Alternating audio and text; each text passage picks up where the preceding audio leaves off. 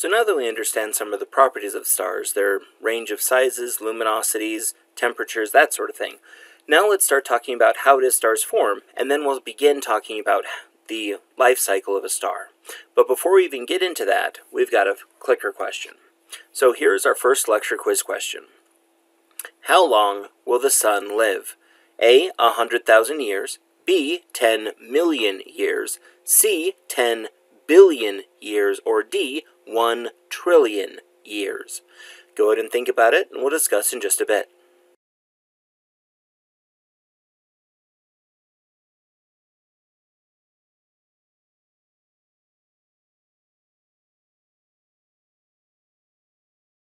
Alright, do you remember how long the sun's going to last? The correct answer is C, 10 billion years. Okay, so the sun is going to remain on the main sequence for about 10 billion years. So, if stars live for millions, billions, and then we saw in the case of really low mass stars, even trillions of years, then how is it that we humans, who have a maximum lifespan of somewhere around 100 years, can figure out how it is that they form, age, and die? Well, part of it is that we don't watch a single star. We don't have time to be able to watch a single star. So instead, we look at the giant sample of all of the stars we have in our own Milky Way galaxy. Currently, it is estimated that there's between 200 billion and 300 billion stars in our Milky Way galaxy. That is a lot of stars that we can use to figure out what's going on. So we can piece together all of these different things to figure out how it is that stars form, age, and die. The other thing that we can do is create stellar models. So we know all of the physics that goes into stars, so we can create computer simulations. And in those computer simulations, we can see how it is that things are going to change over time. Well, all stars begin from the interstellar medium. So inter means between, stellar is star, and medium is stuff. So the interstellar medium is literally the stuff between the stars.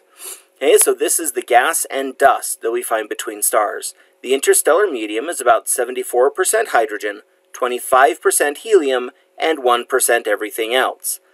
I hope that those numbers sounded familiar. This is the exact same ratios that we talked about previously, or at least close, with the sun, and then also with the general composition of stars. Pay attention, we're going to keep seeing these numbers. At some point, we're going to have to be able to explain them. Well, the interstellar medium is not perfectly uniform. There are some places where it is thicker and places where it is thinner. In the regions where it is thick enough that we can actually see it, these are what we refer to as nebula. A nebula is a giant cloud of gas and dust in space that is thick enough we can actually see it for some reason. There are 3 types of nebula. The first one we're going to talk about are ones that are particularly dense and very cold. Because they are very cold, they're not going to be producing their own visible light, and because they're very dense, will obscure the light that does try to pass through them.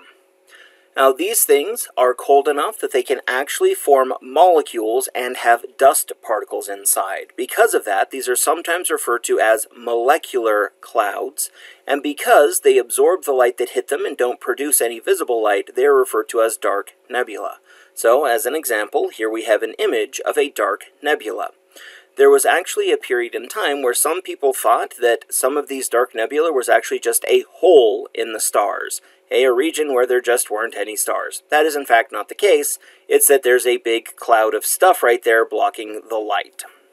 Now, dark nebulae can be between 10 and 100 Kelvin. Now, remember what Kelvin is. This is the scale, the temperature scale that we like to use in astronomy, where 0 Kelvin is the coldest that anything can be.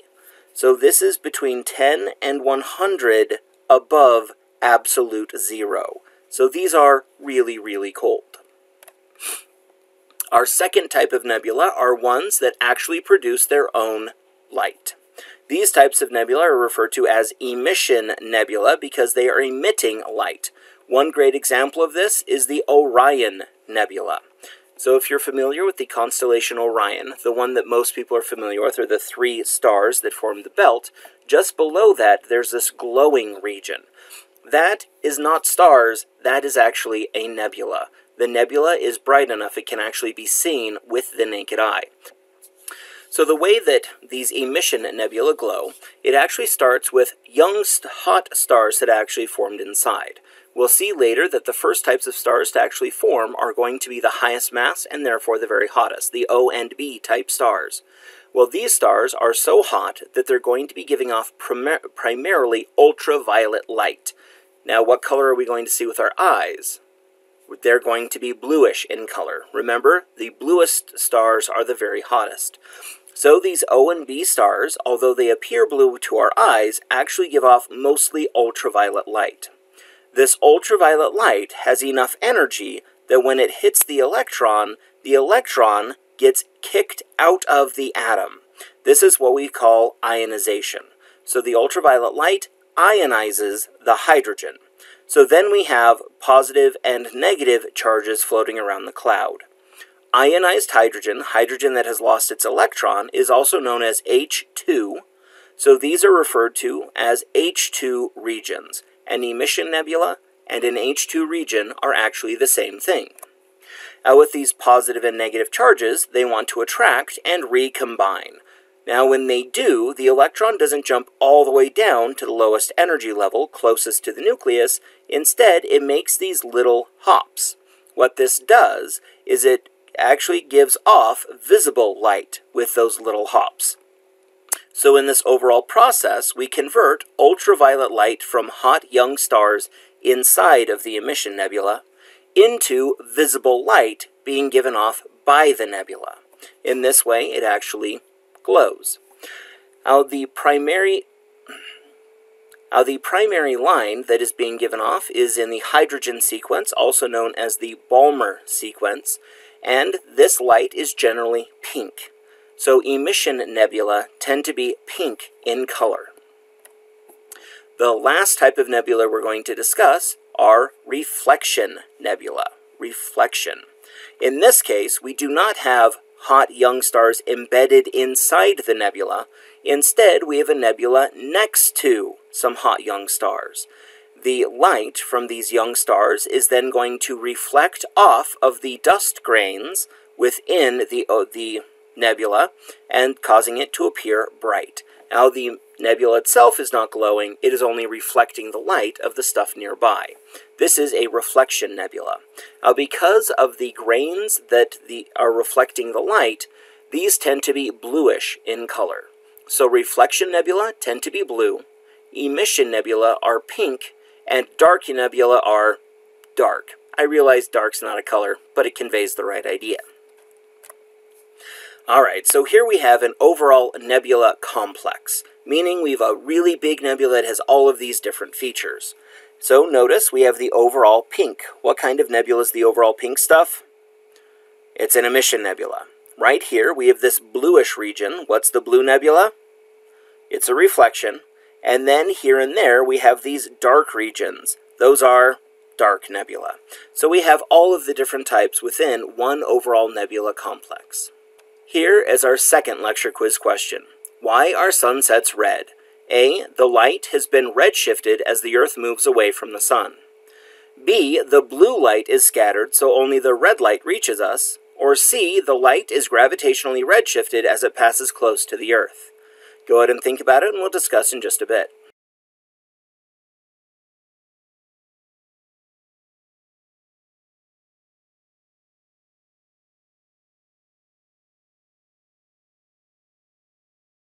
Alright, I realize this seems like it doesn't have anything to do with what we're talking about, but it'll make sense in a little bit. But why are sunsets red? The answer is B. Our atmosphere scatters out blue light better than it does red light. So red light keeps streaming through the atmosphere so that we see it. The blue light hits the atmosphere and gets scattered out, so the red light actually reaches us. So the correct answer is B. Alright, so the reason that I bring this up is because, although nebulae are what we see, it's not the only part of the interstellar medium. There's actually interstellar medium everywhere, it's just that it's obvious when we see them as nebulae. But this interstellar medium does actually affect light. Specifically, it scatters out shorter wavelengths better than it does longer wavelengths, similar to our atmosphere. So what this means is light that has traveled a greater distance through our galaxy, where we've got a lot of interstellar medium, more blue light gets scattered out, so objects appear redder. So, as an example, here we have two emission nebula. Okay, so one on the right, one on the left. Now, based off of simply the color, only the color, the one on the left has to be farther away.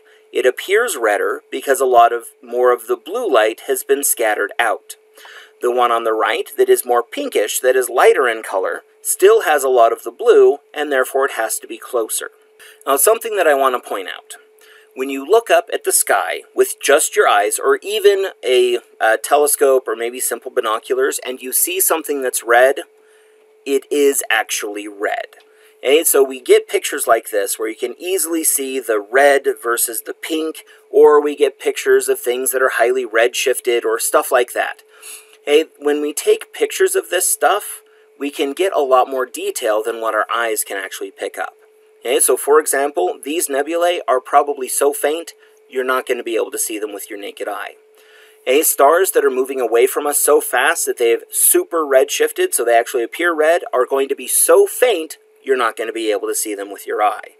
So these things that we've talked about, like Doppler redshift and interstellar reddening, which is this reddening we've talked about with the because of the interstellar medium, those effects are so subtle, we don't pick them up just with our eyes. We can only bring them out with photography. So what this means is if you look up and you see a star that appears red in color, it is actually red.